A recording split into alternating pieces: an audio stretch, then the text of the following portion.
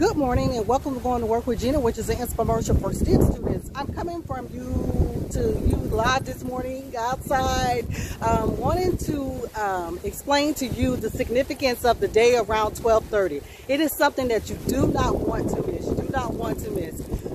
We have been in this race of getting to Mars, and we have done what we needed to do, and so we have ingenuity and we have perseverance who are actually going to make a landing today, or try to make a landing today. You should watch the Jet Propulsion Laboratory, which is a part of NASA, where we're going to try to enact perseverance to land using ingenuity.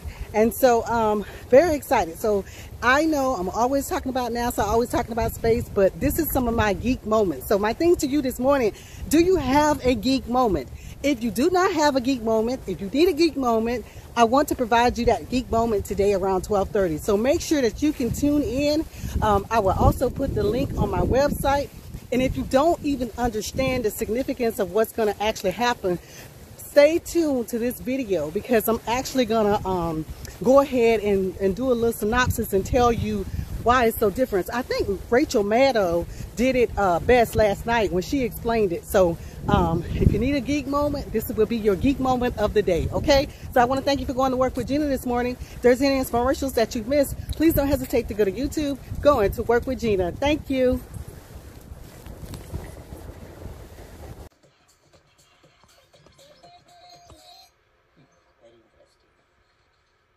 A moment of geek started last summer when there was like a traffic jam on the road to Mars. A whole bunch of rocket launches to Mars all started in very short order. This one, launching from Japan, was a mission to Mars from the United Arab Emirates. Their payload is an orbiter called Amal, which in English means hope. This one was China's mission to Mars. This one, the last to launch last summer, was ours from the United States. The reason they all went last summer, they all went at roughly the same time, has to do with the optimal alignment between Earth and Mars.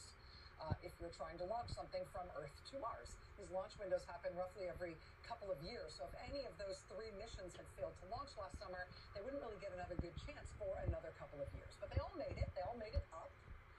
And because they all launched successfully at the same time last summer, now they are all getting to Mars at roughly the same time, so we are having another traffic jam this week. The UAE's Amal is right now in orbit around Mars, collecting weather data. Amal started sending pictures back to Earth this week. China's orbiter has entered Mars's orbit and will start looking for water. The second part of the Chinese mission happens in a few months, when they will try to send down a lander to the surface of Mars, and from the lander they will try to send out a rover. As for us, what we're doing on Mars is happening tomorrow, which is nervous-making and exciting. It's nervous-making because of our past experience on Mars. Back in 2012, we first attempted to drop the Curiosity rover, which is like a car-sized vehicle weighing about a ton, out of a U.S. orbiter. But the thin atmosphere of Mars meant that a parachute wouldn't be enough to slow down something that weighed a ton.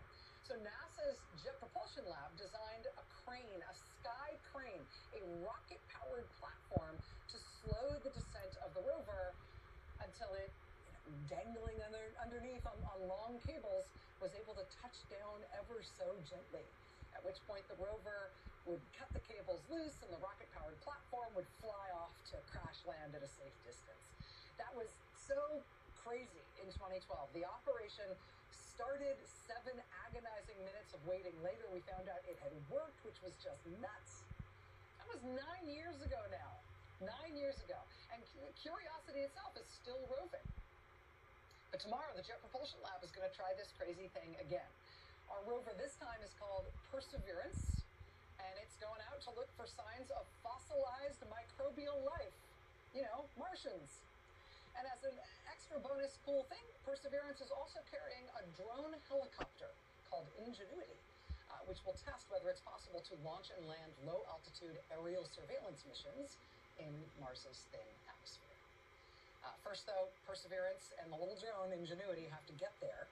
So we will have that sort of 7 minutes of terror part 2 tomorrow, while we wait to see if the landing works and everything is safely delivered.